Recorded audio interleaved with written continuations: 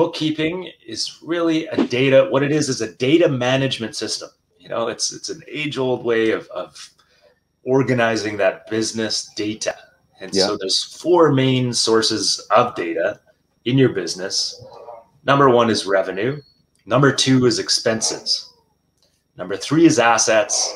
And number four is liabilities, or debts that you owe. So assets are the things you own. Liabilities are who you owe money to. We talked a little bit earlier, Paul, about the financial statements and whether a business owner or a painterpreneur or a small business owner needs to know the financial statements. I mean, you don't need to know those terms or the lingo, but you need to understand revenue. So that's your income.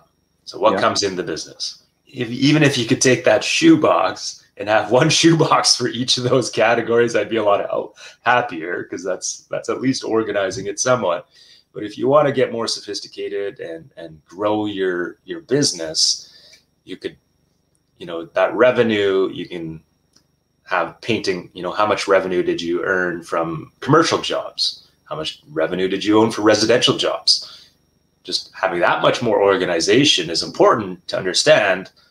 Okay, well, if I had this much from residential, geez, that business is growing. You can see the trend over time.